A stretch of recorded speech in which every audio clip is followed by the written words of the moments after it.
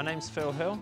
I'm an area lifeguard manager for North Cornwall and North Devon. My job is to make sure that we have the right amount of lifeguards on the right beaches throughout the area, that they're trained effectively and capable of doing the job.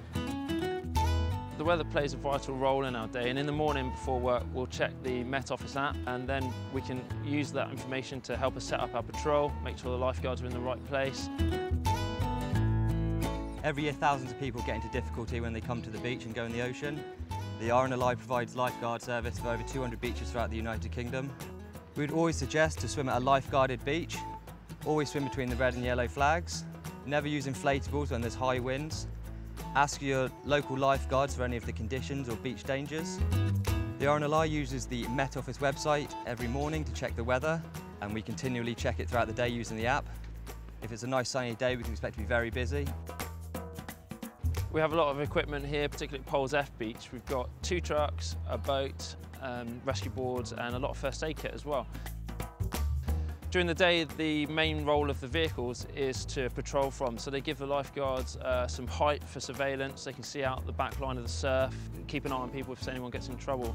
If you do get in trouble, we've got the rescue boat to come out that can pick up to 4 people at one time, and we use that for bigger incidents, so mass rescues. We've got to cover a bit of distance. As well as that, the rescue boards, they're good for assisting people, usually to help themselves get them out of trouble.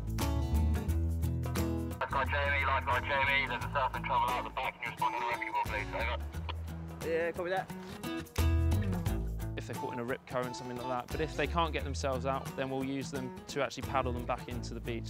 Get them on the front of the board, actually catch a wave back. It's usually a good fun ride in. Once you get back to the beach, if you needed a bit of help, a bit of treatment, we've got plenty of first aid kit here, and the lifeguards are well trained to be able to deal with any incidents that are thrown upon them. Be prepared with sun cream, plenty of water for the children. Also, come and speak to us. Come and speak to the lifeguards. More than happy to answer any questions, give you any advice.